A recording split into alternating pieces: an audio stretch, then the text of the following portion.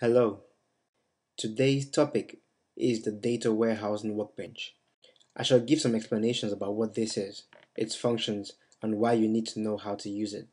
And lastly, I shall show you a screencast of the software in action so that you can have an overview of how it works. First of all, the workbench is your personal workspace. This is where you carry out 80% of your tasks as a BI consultant. The tasks vary from administration to maintenance of the BI warehouse. You need to be conversant with the workbench because, quite simply, you cannot call yourself a business intelligence consultant without being able to know how to use the data warehousing workbench. So, let us get an overview of what kind of tasks are performed on the data warehousing workbench.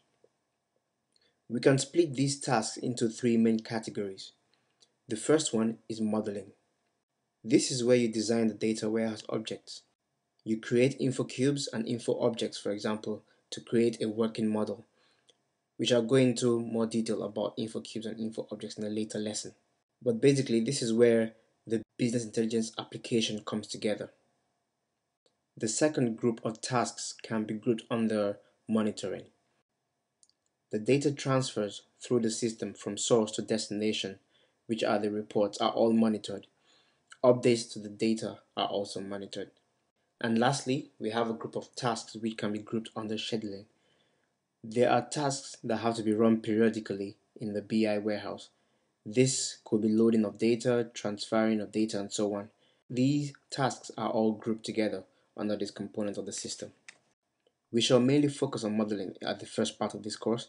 Now I shall go into the software to demonstrate and give an overview of the data warehousing workbench and see how it all ties together. Hello again. So this is the SAP GUI, the graphical user interface. When you buy SAP Access, you will get login details from your provider, and you should be able to log into the SAP GUI. The SAP GUI will normally be installed to your desktop, and then when you start it, you will see a window like this.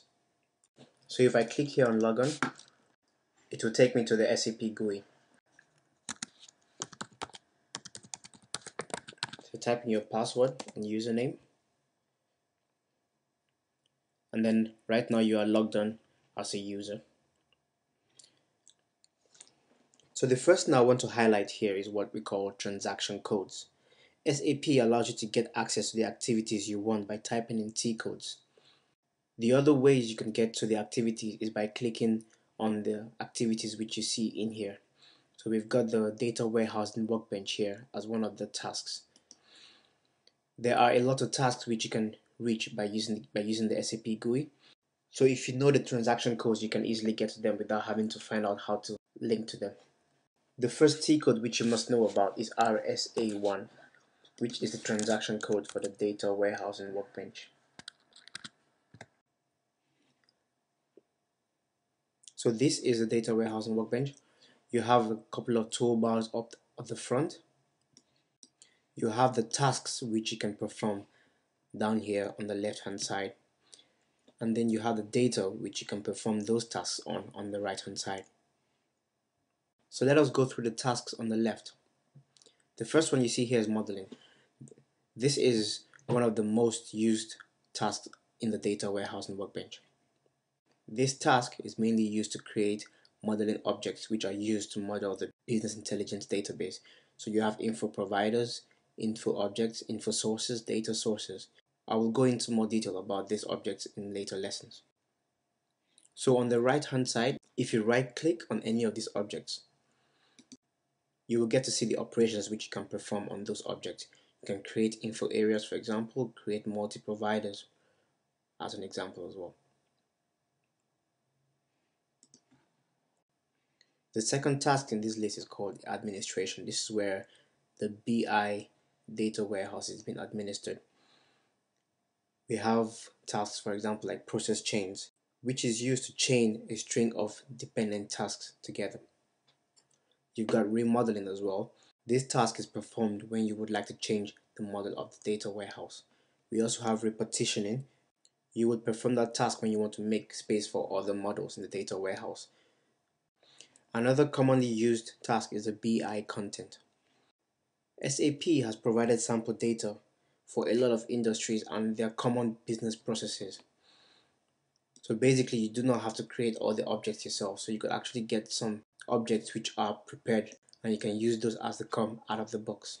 So we have different business processes here, for example, like financial supply management, human resources, and also we have industry sectors, aerospace and defense, automotive, beverage, category management. So all these industry sectors have data which you can use out of the box and we do not need to create models for them. The last task which I would like to highlight is the metadata repository.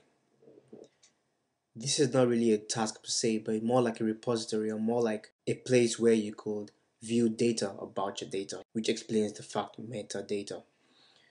It holds information about, for example, what date the object was created or which other objects in the system actually refer to this object.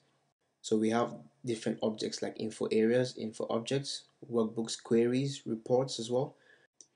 We've got info cubes, multi-providers. You will get to know more about these objects in later lessons. So there you have it. This is basically your playground here as a BI consultant. Over the course of the next lessons, we shall be diving deeper into the inner workings of the data warehouse and workbench. Thank you for listening. Have a good day.